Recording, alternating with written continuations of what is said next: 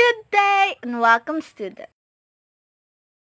Our lesson for today is about radio waves transmission and receiving activities. Before we proceed, here are the objectives of the lesson. At the end of the lesson, the student should be able to explain how radio wave transmission occur, distinguish between AM and FM radio frequencies, identify factors affecting radio waves transmission, realize the importance of radio wave transmission to real-life activities and processes.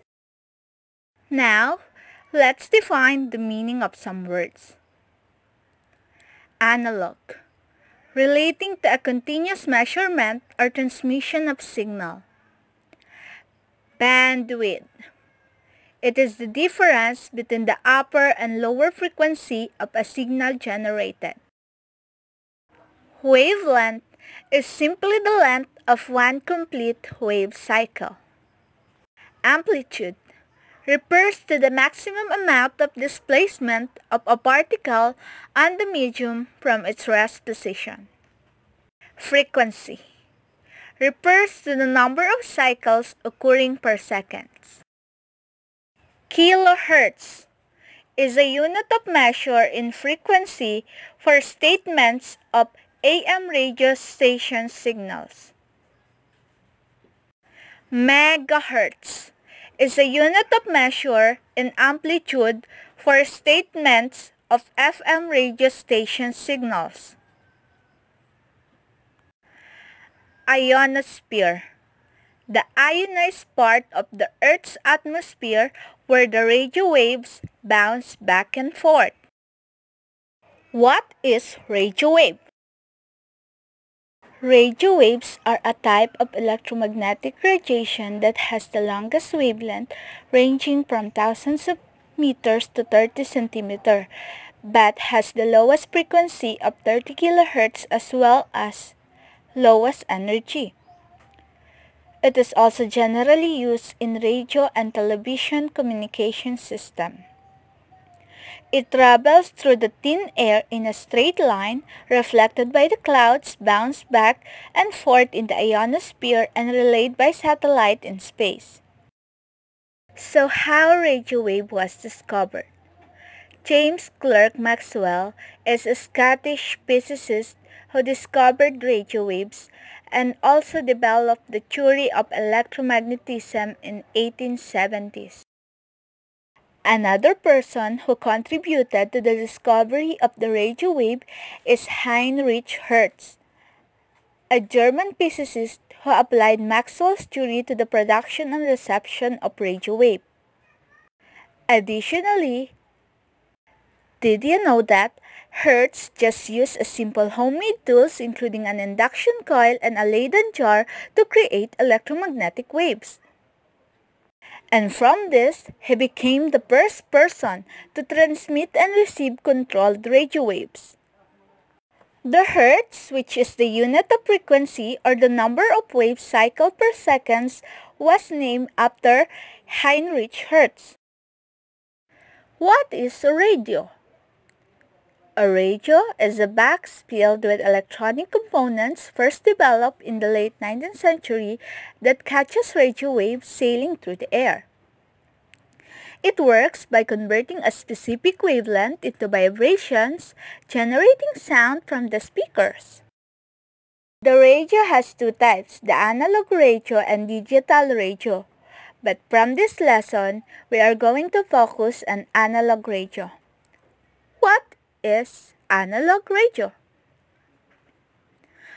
It is a radio that is used for recording analog signals, information, which includes audio frequency and audio amplitude transmission of radio waves. It works by picking up the audio signals from the transmission site along radio frequency waves known as carriers.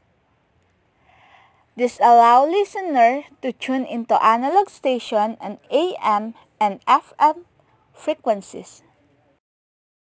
How radio receives and transmits radio wave. Radio frequency are picked up by the radio set through the air that the waves travel in. The receiver will receive the available signals while you tune it and scan through the station. The radio will then interpret the signals and demodulate them. Finally, the receiver will amplify the sound it received through either the speaker or headphone socket. That's how the radio receive and transmit radio waves. Radio waves can be transmitted into two forms, either AM or FM frequency. AM stands for amplitude modulation. Its first successful method of audio transmission was carried out in the mid-1870s. AM works by modulating or varying the amplitude of the signal or the carrier transmitted according to the information being sent while frequency remains constant.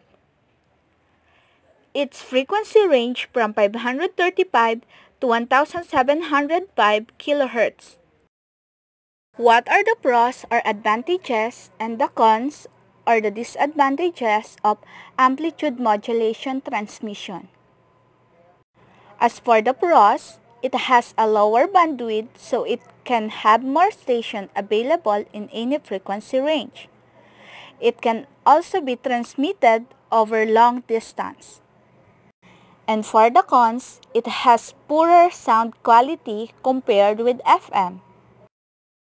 Another mode of transmission is FM. FM stands for frequency modulation. It was developed in the United States in the 1930s mainly by Edwin Armstrong. It works by which information or sound is encoded by varying the frequency of the wave and amplitude is constant. Its frequency range in a higher spectrum from 88 to 108 MHz. The same way as AM transmission, the FM transmission has also pros and cons. For the pros, it is less prone to interference or unwanted frequency signal disruption, for example, a transmitter or electrical equipment nearby. It also has better sound quality due to higher bandwidth. And for the cons, the FM signal are impacted by physical barriers such as tall trees, buildings, and mountains. What are the factors affecting the successful transmission and reception of radio wave? Interference.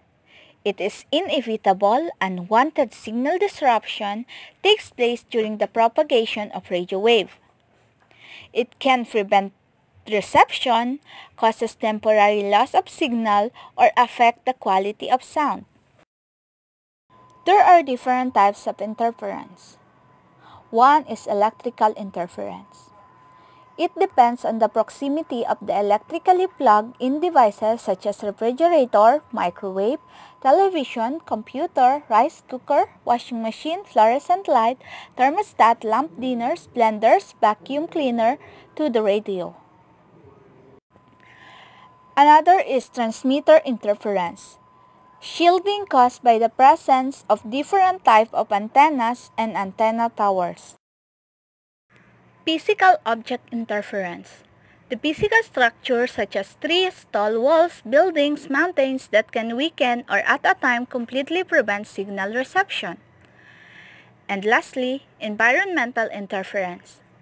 Weather conditions such as lightning that can weaken signal as they pass through. Why radio wave transmission and reception is important in our daily life processes. It serves as the building block of broadcasting technology for both radio and television media. It makes wireless communication and information distribution worldwide easier and faster. It conveys information into different forms such as sounds, pictures, and digital data through a variety of new gadgets and technologies. It offers a wide array of possibilities.